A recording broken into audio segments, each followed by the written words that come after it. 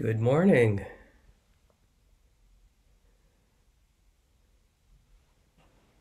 So nice to be here with you this morning. Welcome. Welcome. As most of you probably have heard, Thich Nhat Hanh died yesterday morning. He died at the age of 95. He died in Vietnam. He had been ill for some time.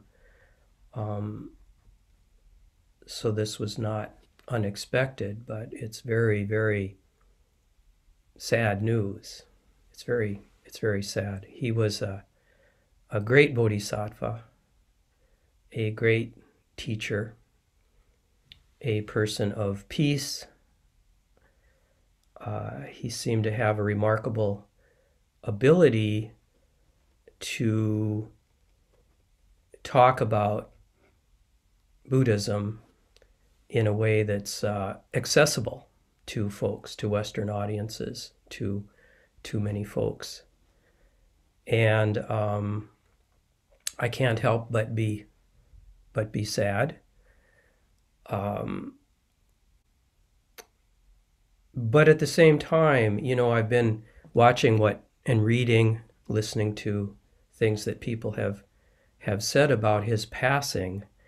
And, he had a particular attitude toward life and death, and I think he would want us to see this time as a time when we can think more about life and death, when we can kind of get in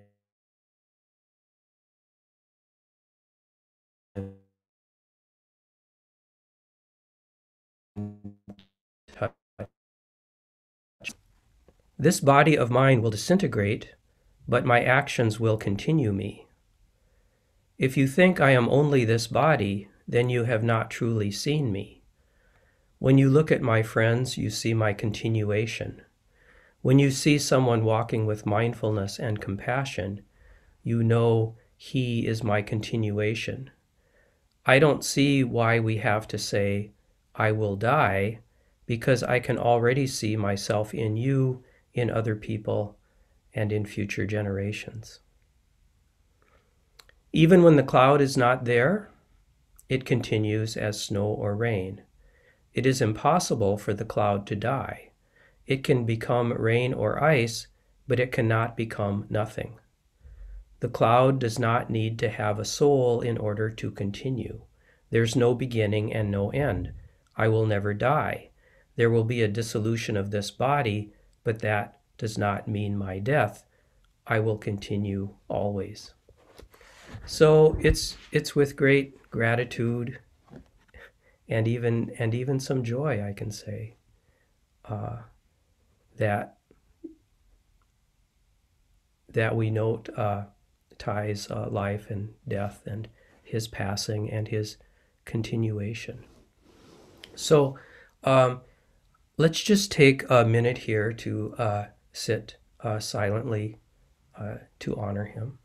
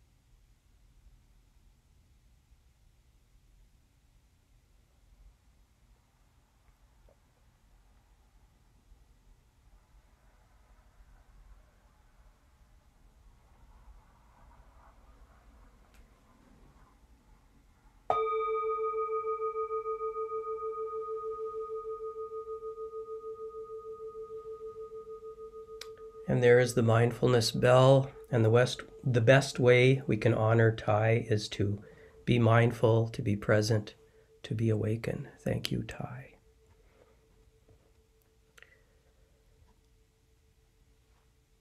So today, the title of my talk is When There Is No Patience for Patience.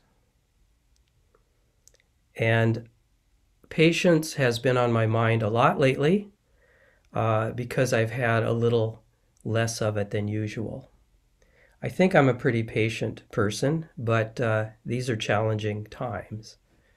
And this has to do with our current situation. It has to do with COVID, has to do with the temporary closure of our center, the reason that we're only on Zoom today. And it's great to be with you all on Zoom. It would be nice to be in the Zendo, but it's just wonderful to see everyone here.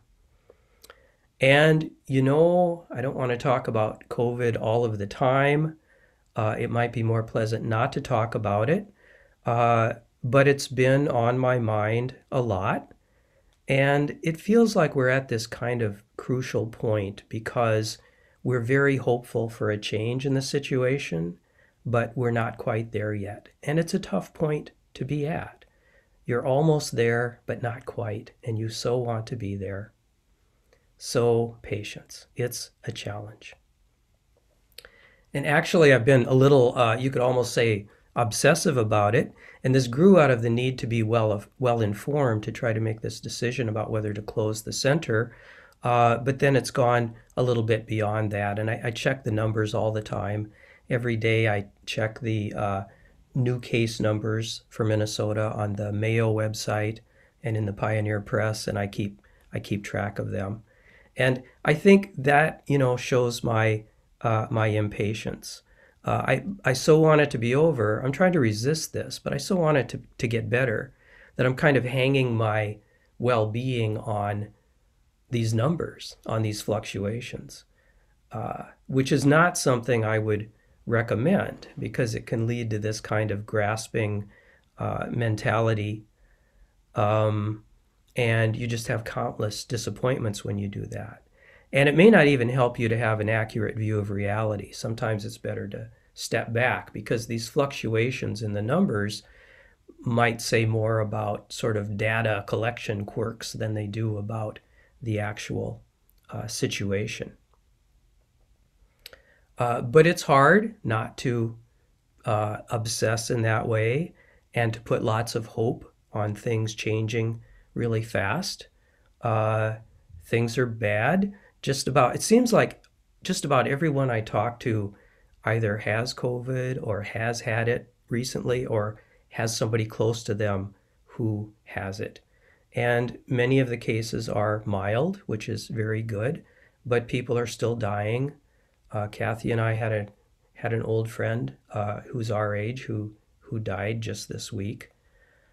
So it's tough. And I don't want to overemphasize my impatience. I've been practicing Zen a long time, and I think I still have a kind of a deep patience, and I'm going to be okay with this thing no matter how long it takes. And I'll do what needs to be done as long as it needs to be done.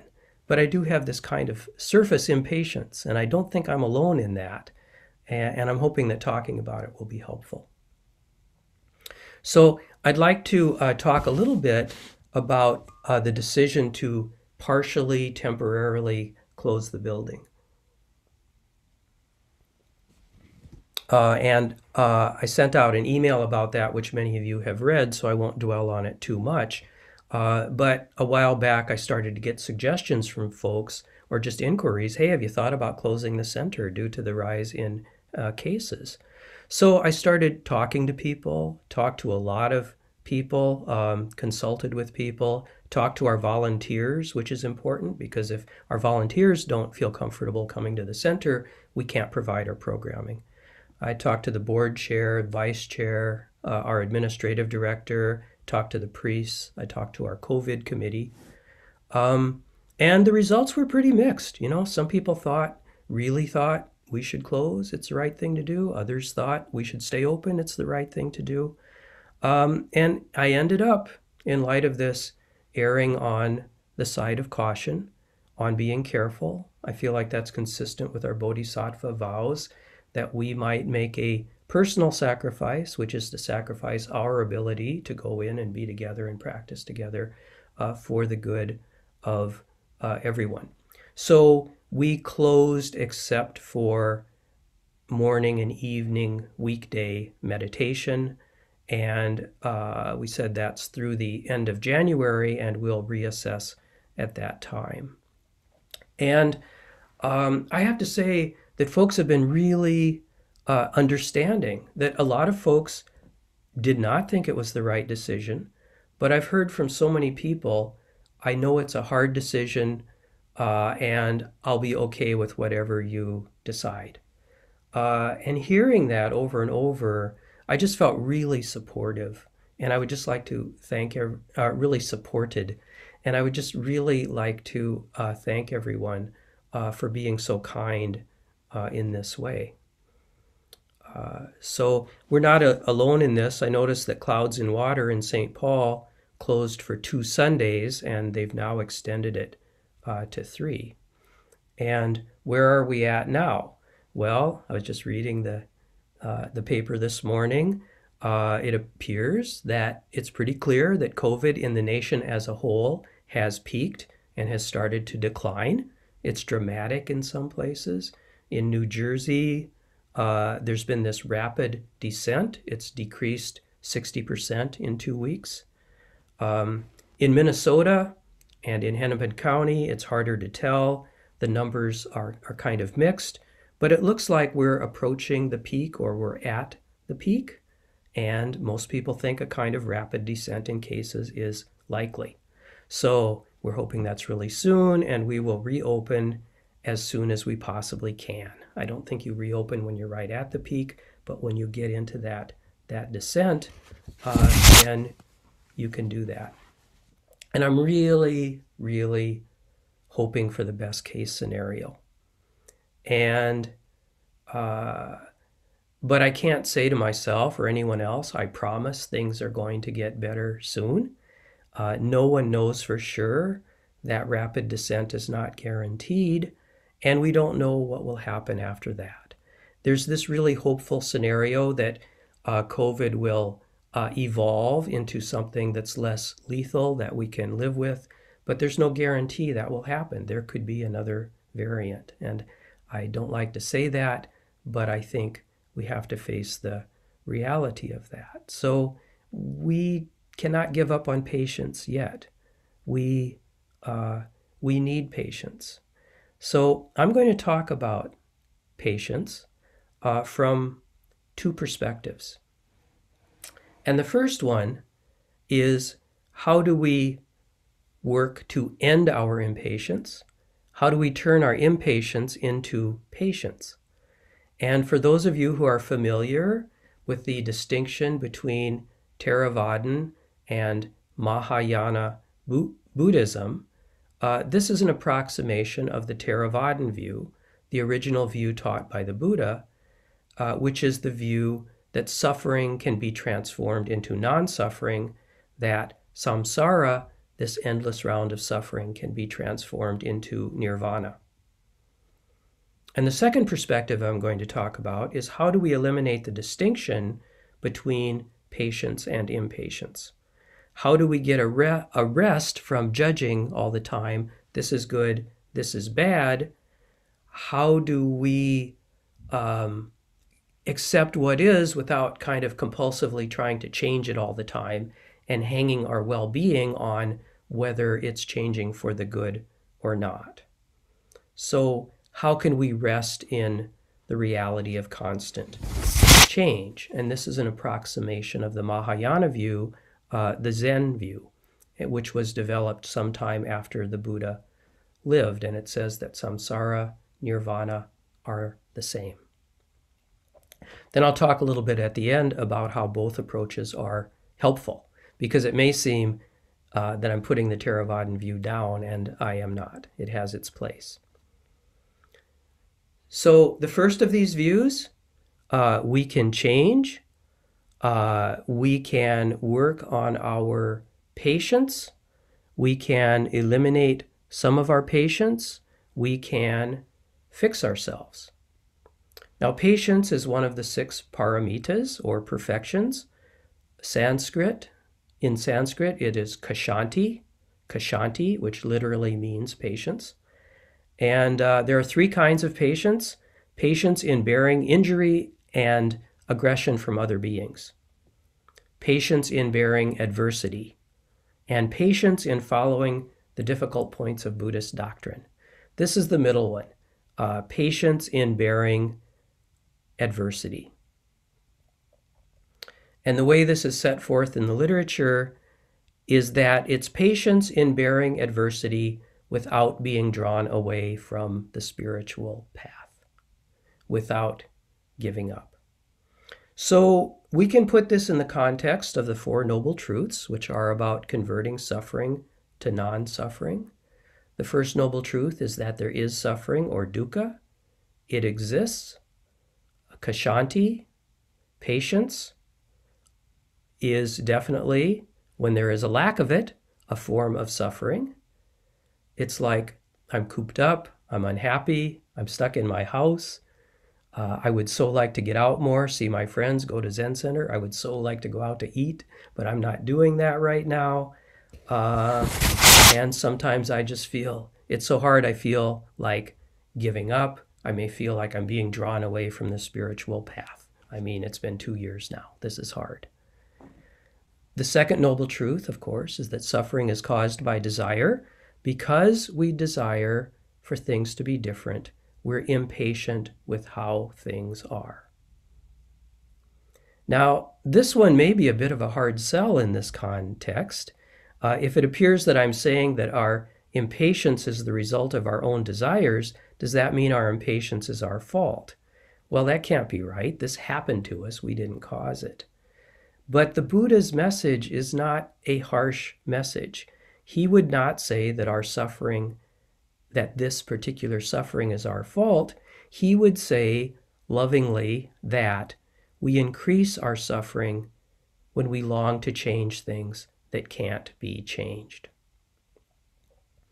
When our desire is so strong that we can't accept the truth of the situation, we suffer. When we deny that COVID exists, and many people basically do that. And all of us maybe can be tempted to do that, to just say, I've had it. I'm just going to start acting like things are normal and let the chips fall where they may. But if our desire for things to be different causes us to deny reality or be paralyzed by reality so that we just shut down, our desire has added to the suffering. The third noble truth is that we can end suffering by ending desire. We know there are things we can't change, so we end our suffering by accepting those things that we can't change, like the reality of COVID. Now, I'm not talking here about things that can be changed. If we can change things, yes, we do that. But with respect to things we can't change, we can work on our patience. We can gather strength. We can be a good example to others. We wear a mask, take precautions. We can find the wisdom and the peace of mind to sort out the things that we can change and the things that we can't change. And how do we do all that? That's the fourth noble truth, the Eightfold Path. It's a kind of program.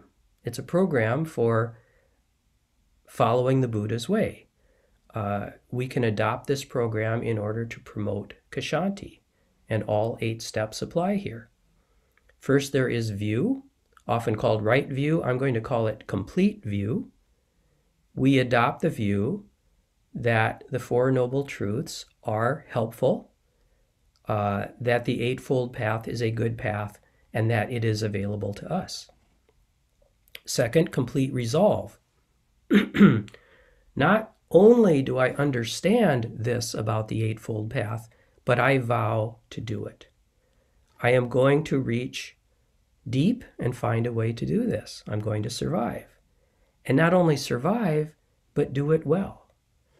and perhaps not only do it well, but even do it in a way that is far beyond what I ever imagined for myself. To do it in a way where I can reach a type of kindness and awareness and awakeness that I've never seen before. So I may find that this incredibly difficult situation could actually be a catalyst for some very deep change, for finding a way to be more kind and effective. That's complete resolve. And that's pretty central to my teaching. If you've heard some more of my talks, the idea that the very thing that seems to hold you back can be your path to liberation. Third is complete speech. For example, if we communicate to others that we're giving up, what effect does that have? Complete conduct, also known as right action. Do the right thing. For me, that's wear a mask, isolate myself, pay attention, cultivate patience, get some exercise, keep my spirits up, all of that stuff. Complete livelihood, all of this stuff that's good to do, you do it at your work. You bring it to your work as well. Complete effort, you reach deep. Maybe it's a slow and steady effort, or maybe if you're getting kind of down, you need to kind of shake things up, do something challenging, do something adventurous. Me, I've just been getting outside a lot, moving around despite the cold. That seems to help, keeps me awake. Complete mindfulness. Be present with everything, even impatience. Be present with it, feel it. And finally, complete samadhi or concentration, meditation. And we can do this. We can do all of this. We can commit to this program, whether it's a formal commitment or not. It seems like I constantly have a program of some kind. I'm working on stuff. I have ideas about how I can work on stuff. Sometimes it's helpful, sometimes it isn't. I constantly adjust it. Sometimes I need a rest, and so I kind of adopt the program of no program, but I keep coming back. And this is kind of a disciplined approach that has saved me many times. And it has a place, and I'll continue to do it, but I recognize that it's not the whole story, this kind of self-improvement thing. It has its limitations. One of those limitations is that if we keep thinking all the time about how if we can just improve ourselves enough, we'll be okay, that can reinforce dissatisfaction with who we are. Pema Chodron says, from an awakened perspective, trying to tie up all the loose ends and finally get it together is death, because it involves rejecting a lot of your basic experience. There is something aggressive about that approach to life, trying to flatten out all the rough spots and imperfections into a nice, smooth ride. And sometimes, we just need to reach deeper. A program doesn't seem to be the answer. This goes back to being impatient with patience. As in, please don't give me that. I'm tired of trying to make it better. So what is the Zen view, the view that is not about fixing things? I mean, you still end up fixing things. We'll talk about that later. But the Zen view isn't that samsara needs to be transformed. It's that right here in samsara is nirvana. There is no difference between the two. And Mahayana Buddhism and Zen emphasizes emptiness, which is also interconnectedness. Emptiness, the idea that nothing has an independent existence. And that is the same as interconnectedness. Everything does exist in a way that depends on everything else. And this is something that Thich Nhat Hanh taught so well. He called his group of monks and nuns the Order of Interbeing, and he's all about how things are. Because everything is connected, no one thing can have any beginning or end. Even when the cloud is not there, it continues as snow or rain. It is impossible for the cloud to die. It can become rain or ice, but it cannot become nothing. The cloud does not need to have a soul in order to continue. There's no beginning and no end. I will never die. There will be a dissolution of this body, but that does not mean my death. I will continue always. Because everything is connected, nothing has a beginning, nothing has an end, nothing is set apart from anything else, not even the Buddha's teaching. And so the Heart Sutra says that from the perspective of interconnectedness, even the Buddha's teaching is not real. No eye, ear, nose, tongue, body, mind. No suffering, no cause of suffering, no cease from suffering, no path to lead out of suffering. That's a statement that the Four Noble Truths don't really exist. Not that they aren't true, but that any distinction, any plan has its limitations. The Zen approach, rather than saying, I'm impatient and I need to become patient, I need to transform myself, is more like this. I have impatience now. That's just how it is. That's part of the human condition, and I accept it. I inhabit it. I explore it. And I do that by feeling it in my body. Rather than getting trapped in my mind, I look for what does this impatience do to me physically? And I approach that feeling and I let that feeling be without trying to change it. And I don't do violence to myself by condemning myself. It's okay. I'm impatient Ted. I'm impatient Buddha. We're all impatient Buddhas. That's pretty radical. That doesn't say we're non-Buddhas trying to become Buddhas. It says we're Buddhas now, even in our imperfection. So that's an acceptance of what is. And we don't like to do that because we're afraid we'll get stuck in being our clumsy selves if we accept our clumsy selves. We'll get stuck in this loop of impatience forever if we accept that we're impatient. But actually, the very opposite is true. And the wonderful surprise is that if we fully accept and feel and embody the patience, the impatience, it will transfer on its own. It's been accepted, it's been expressed, it has fully become itself, and then it disappears. We move on and there's no trace. It ceases to exist. If we refuse to accept it, that's what gives it continued life. So we can make that leap into fully accepting who we are in our imperfection. That doesn't mean we'll get stuck there. No, it's the opposite. You accept it, and it goes away, and you move on to the next thing. And eventually, it'll come back. But when it does, you don't attach to it. You don't get hung up on it. And you let it be, and it goes away again. And so you're just being here for the coming and going. And this may happen in slow cycles, or it may happen in faster cycles, or it may kind of all happen simultaneously, so that patience and impatience are both here. They're both accepted at the same time. Both are always being born and always dying. And this is just vivid life of fully accepting everything that comes along and letting it be, inhabiting this space without looking to the need to change it all. So things are. Things just are. Zen embraces the now.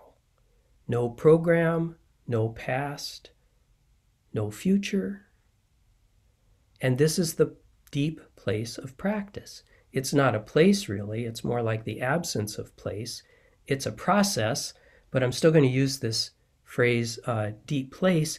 It's a deep place where we don't have to worry about being patient. We don't have to worry about the pain of seeming to have a separate existence, which is a pain I haven't talked about yet this morning, but it's real nonetheless. Why are we separate? And we don't even have to worry about death with this deep practice. It's impossible for a cloud to die. We take the larger perspective, which includes the cloud and many other things, and we can see that it cannot die. We merely need to see that we are the cloud, and we do that by always being here. Patient Buddha, impatient Buddha. Middle of the road Buddha, giving the talk Buddha, listening to the talk Buddha. So I recommend deep practice for difficult times. I recommend it for all times, actually. If you've been doing this for a long time, you know when things happen externally in the world, we get pretty stressed.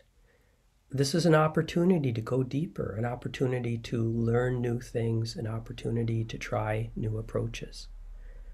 And if you're newer and not even sure what this deep practice is, don't worry about that. Just take the next step. Just take the next step on the path. Each step you take is the whole path. And that may not be clear now, but trust me on this. Take the path. Peace is every step, to quote Thich Nhat Hanh again. You can learn more about this. You can talk to a teacher. They can help you with just where you are now to know what that step is. So it's here, here, here, and now. It's just now. That's what all the koans are about. They shake us out of our ideas that it's somewhere else. It's not somewhere else, it's here. What is Buddha? 3 pounds of flax. I'm asking my teacher, what is Buddha? Because I want to know, I want an idea of what Buddha is. I have this idea of something that can be described to me. And the teacher says, no, this thing I happen to be holding, 3 pounds of flax, or this thing over there. That's what it is. It's just this. So there's this view that we can fix ourselves, the view that we can eliminate that distinction between fixing ourselves and not fixing ourselves. But that's only 2/3 of the story. And I'm going to talk about the last third of the story in a little bit, not in as lengthy a way, but I don't want there to be misunderstanding. So the first third is there are things of this world. There are problems, COVID, impatience. The second thing is there are no things, no separate things anyway. Things exist only in relation to each other. No problems, no COVID, no death. And the third of this is yet there are things. Although things don't exist independently, they do exist in relation to one another. The world is here, and we can do our best to take care of it with our patience. And the Eightfold Path is great. And the Theravadan and the Mahayana paths lead us to the same place, which is here, which is taking care of this, which is being this Buddha right here. And if you recognize these 3 things as coming from the first few paragraphs of Dogen's Genjo Koan, you're doing pretty well. And I can make that judgment because there are things after all. So maybe the easiest way to talk about the third is to say that these 3 things reflect the stages of Zen practice. First, we get stuck when we're new to practice. We get stuck on form, on the separateness of things, on our need for things to be different. We can't see interconnections. Then with practice, we do begin to see those interconnections. Things kind of disappear. Wow, it's all interrelated. Then, finally, with more practice, we see, oh my goodness, the world is still here, and it's bright and vivid and beautiful, and we can take care of it. And we can be especially present because we don't need to make that distinction between what's real and not real. So we've got it all present at the same time. In our practice, we have form, we have emptiness. You just can't use words for it, or we don't have them. We can't have them both at once. But whatever it is, the distinction is not there. So, okay, so that's about it. I've taken you through a lot here, starting with a specific problem and then going to this kind of comprehensive view of the whole thing. If you only get a small part of it, that's okay. It can take time. And remember that teachers are here to help you. The Sangha is here to help you. And I hope we'll be back together very soon. Meantime, we can have this very lively practice over Zoom. But regardless of how we're doing it, we all have open to us the possibility of approaching this practice in a really deep way and finding strength there. And that's what I have to say, and I would welcome comments if anyone would like to unmute themselves and jump in with a comment. Hi, Ted. Thank you. This is Benton. Hi, Benton. I see you. Yes. Thank you for that nice dedication to Thich Nhat Hanh. Can we get that separate on YouTube from the rest of the talk? Because that might be nice to share with the world. Well, possibly we could. We could talk to some folks who understand the technical stuff and see about that. Thanks for the suggestion. That was really, really touching. Okay. I'm making a note about looking into that. Thank you, Benton. Good morning. Thank you, Ted, for your talk. Okay, I think I hear two people. Judy first, and then the other person, please. Hi, thank you so much for this talk, Ted. It's kind of like the ambulance came to the house right at the right time, because I feel like everything is kind of hitting this week. So it was like putting the oxygen mask on just to listen to this and to get some space to it, a little bit of perspective. And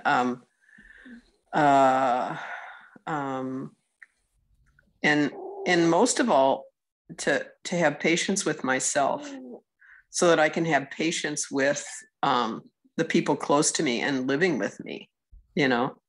So just really, really helpful. Thank you. Thank you, Judy. Good morning, Ted. This is Raul here. Just wanted to thank you for speaking this morning, and I really appreciate the subject of patience. That's an aspect of my life that has always been a work in progress, and it's kind of paradoxical to me that I can at times, sit down for 3 hours and create artwork and draw and design, and do that almost seamlessly, but standing in a checkout line at the grocery store really can unnerve me at times. But yeah, I just wanted to thank you overall, and just glad to have tuned in this morning. Thank you. Thank you, Raul. Raymond, I think you were about to speak.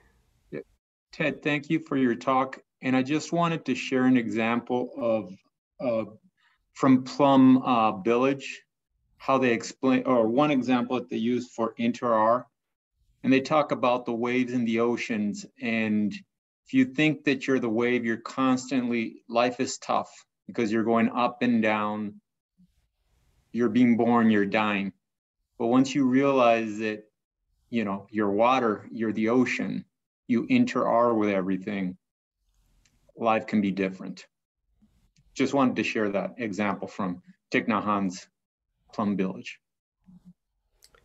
Thank you so much, Raymond. And please correct me if I got it wrong. I think you got it right. Okay, someone else was about to speak? I just have a quick comment. Hi, Ted. Thank you for your talk this morning. The comment I have is oftentimes acceptance and resignation are kind of put together, and I feel like they're very separate. Because when you're resigned to something, then I feel like you're just kind of giving up. And that's very different from acceptance. Right? Absolutely. You know what I mean? Yeah. Because I once told a friend that I had accepted a certain situation. And the response I got was, well, don't you want more? And I'm like, well, I'm not resigned. I just accept where I am. But anyway, so I appreciate that part of your talk. Right. Thank you for saying that. Yeah, acceptance doesn't mean I accept injustice or something like that. Not at all. I mean, I accept the reality that it exists, but I don't accept it in the sense that I'm going to give up and not do anything about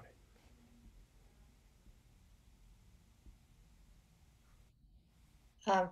Ted, this is Deb, and thank you so much for your talk about patience. And I was thinking this week especially that, you know, with the severe cold and then the Omicron, it's hard to get out, you know, even for walks and even to go places where you can normally connect with other people, that, you know, I have to have a lot of patience with myself because I tend to like involute a bit and not reach out because of being more introverted. So I don't know, just some comments about that patience, and yet, you know, really needing to also connect with other people at the same time, because I think you can get maybe too isolated in these, you know, in our winter and COVID environment. Yeah, that's right. That's right. That's why I've been trying to, I go out for a lot of walks or skiing. We went cross-country skiing a couple of times. That's really nice. And it's cold out there, so that kind of helps wake you up. You know, I encourage folks to get out. Yeah. Hey, Ted. Hey, thanks for a really great talk. And this is a nice subject, I think, just as a good reminder. My name's Dan, and I guess what I have to say, or what I've been trying to do lately, is really just when I feel impatient, I'm really just trying to go for it. Like just really, really like whatever it's forcing me to be impatient, I'm trying to embrace all those things. Like, so it's winter. Yes, we have to like wait inside, but like really wait inside, you know, like just make the best of it, I guess. Or it's cold, yeah, but get out, you know, just layer up and like, yeah, it's cold, but maybe that's what it is, and it's out there to be experienced. Maybe I don't know how to take that with COVID, but it's maybe just really, really go for it. Don't get COVID, but experience it all, you know. Yeah. There are things about the experience that we can embrace. Yeah. Thanks, Dan. Thank you.